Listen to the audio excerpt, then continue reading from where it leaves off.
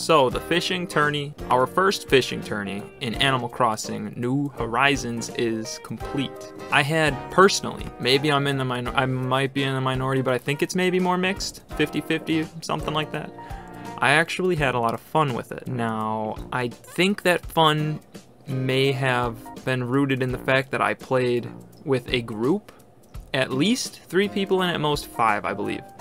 And I never once partook in the tournament by myself, and I think that that heavily influenced the fun that I had with the tournament, if that makes sense. So like, I think a lot of that fun overshadowed the flaws and complaints that I've been seeing on Twitter. So long story short, you gotta catch as many fish as you can in 3 minutes to get your rewards from CJ. It's pretty straightforward. Some of those prizes being a t-shirt, a door plate, a drying rack, tackle bag, rugs, wallpaper, etc., etc. And it would be remiss of me to omit the fact that you get, after 100, 200, and 300 points respectively, a bronze, silver, or gold trophy in the mail the next day, I would assume. And as far as strategies go, is pretty much make sure you bring bait with you so you can avoid the Easter eggs, or whatever eggs you want to call them, the bunny day eggs. And it's up to you on the fishing rod part. Maybe bring an extra fishing rod each round or carry a few fishing rods with you, because if your fishing rod breaks, you're not screwed, but it's not really the best case scenario. As far as the point system goes, the scoring system in the tournament, each fish, regardless of rarity, regardless of size, regardless of where you caught it, whatever, as long as it's not an egg, it's worth 1 point. Once you've caught 3 or more fish, you get an additional 2 points, so 3 fish puts you at 5. And then there is a co-op bonus of collectively catching over 5 fish to warrant you even more points. And 10 points awards you a prize, which you can actually redeem consecutively based on how many points you have. So if you have 30 points, like I did in this video, you can get a prize 3 times back to back, which is pretty convenient. And this is entirely up to you, but you are given the option. You can sell all of your fish at once for CJ's going rate of 1.5 times the normal price, or you can interact with the cooler behind him to keep any fish you want for donating or for storage, whatever. It's actually pretty cool. And that is pretty much the gist of the Fishing Tourney, I guess, looking at it like this. There's not too much meat on them bones, but to be fair, it is also a day event. I do kind of want to look at some concerns or criticisms, flaws, or whatever. So I did take a mental note of this. Actually, several mental notes, because you gotta grind out a lot of fish. You really do in the end, regardless of if you're with a group or by yourself. So that means talking to CJ a lot. That's 4 times each round, essentially. If you're planning on selling and redeeming your fish, I recommend holding on to your points so you can redeem them at the end. But if you didn't know better, your first time you talk to him, you get your points. Second time you talk to him, you have the ability to sell your fish. Third time you talk to him, you can redeem those points. And then the 4th final time, you gotta talk to CJ to compete in the tournament again. It's a lot of rinsing and repeating. And quite honestly, it could have just been simplified with continued dialogue. You know, don't cut us off. It's already enough as is, because CJ likes to run his mouth. And the point system. I saw quite a bit of complaining about this, and I'm kind of mixed on it. You catch a bluegill, it's 1 point.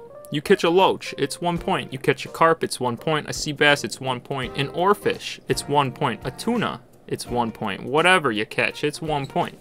There really isn't much strategy in what you catch. As long as you use bait, everything is going to be 1 point. You don't have to worry about the eggs. And the only incentive to catching bigger, badder, rarer fish is really just in value alone once you sell to CJ. And in trying to play advocate to that, I suppose if you have 8 people on your island partaking in the fishing tourney and everyone is fishing along the ocean, that could get a bit stacked. So the fact that each fish is worth 1 point might push people towards your ponds, towards your rivers, so that everyone's dispersed evenly. If it were a size-based system, people would really only be fishing for black bass, sea bass, and the bigger fish, the rarer fish. And I think in the end it gives more value to those smaller fish. Otherwise, they would never be caught. It would be pushing everybody to the ocean, more than likely. The more I try to think about alternatives, I think the harder it gets, because I keep finding reasoning behind the point-based system in this tournament.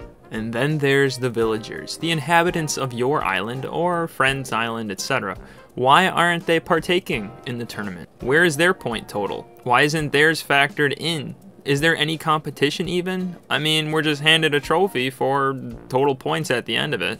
But I guess in the end, that's really only a result of the point system. So even if you wanted to include their participation, I don't really know how it would work. It would be nice to see them catching a fish or something once in a while just for their own sake. I mean, I talked to Cube and he straight up said he just wants to eat the fish. So it's a one-day event. So it is kind of nice to at least see them all out with their fishing rods. And to be honest, the fishing dialogue is kind of interesting. It's different, you know, it's a change of pace from the bunny day dialogue.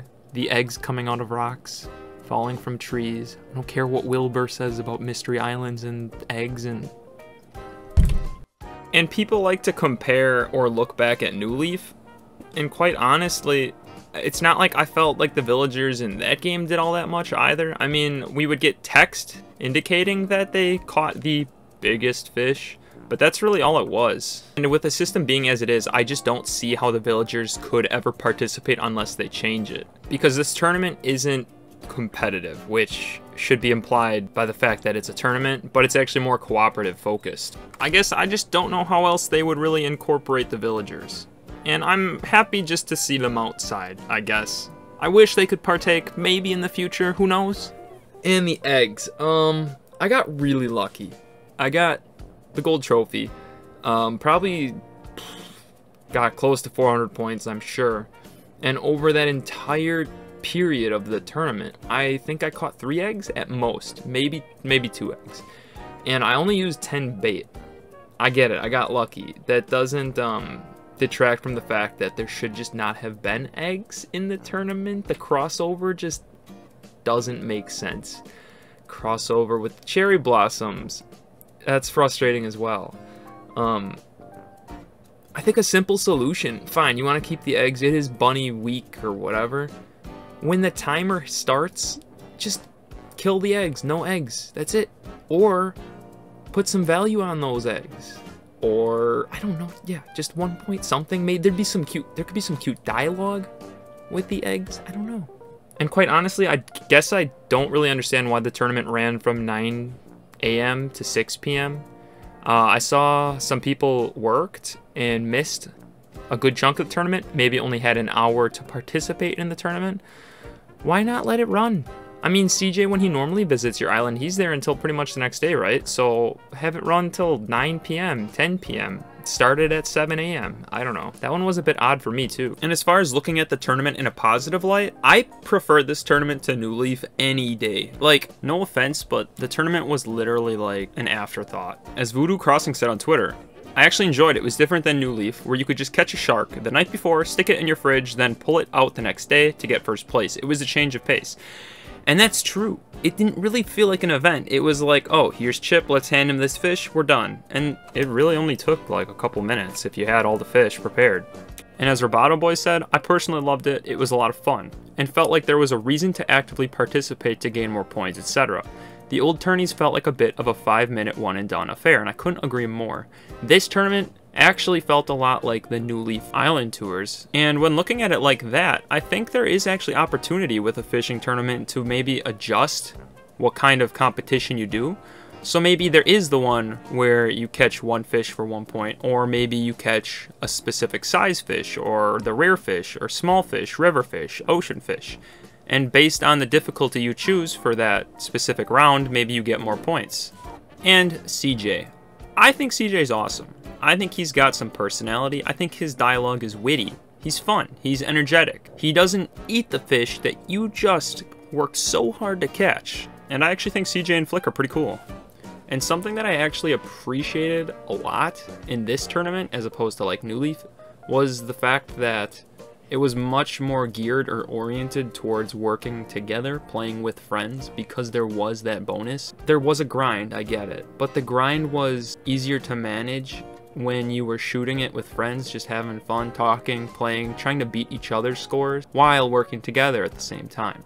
Whether or not there are changes made in the next tournament, I really recommend you guys trying to put together some kind of fishing squad, or, you know, get together with some friends, hop on somebody's island. It makes the experience that much more tolerable and that much more fun.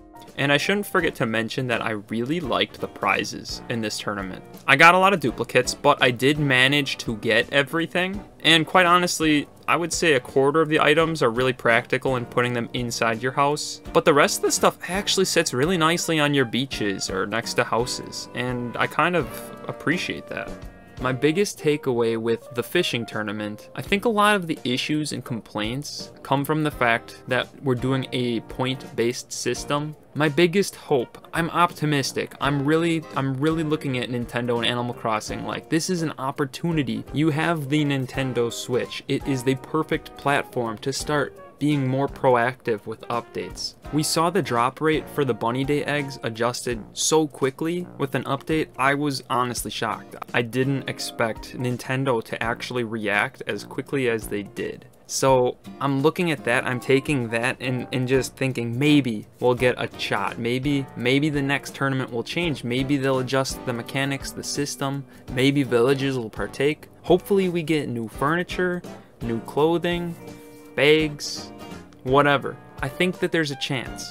I really do see Nintendo taking care of their Animal Crossing community, this game, and I think the longevity of this game will rely ever so slightly on updates. You know, when the next Fishing Tourney rolls around, what is our incentive to partake in it?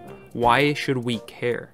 And I'm really curious to see how Nintendo and Animal Crossing handles future events, Bunny Day included. Let me know in the comments below, did you like the Fishing Tourney? What didn't you like about the Fishing Tourney? What would you like to see improved, removed, etc, etc?